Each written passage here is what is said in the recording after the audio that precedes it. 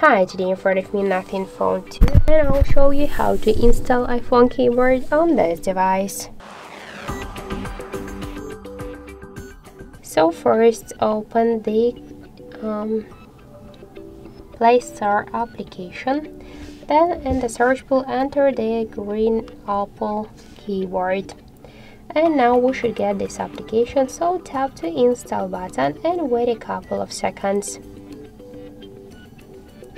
After that, just tap to open the app, click enable in settings, and near green Apple keyboard, click on the switcher, tap twice to OK and go back. Click to switch input methods and switch your current keyboard to the green Apple keyboard. Now the process is finished and let's just check the new keyboard look. So we could see that this keyboard is so close to the iPhone 1 as all of the emojis.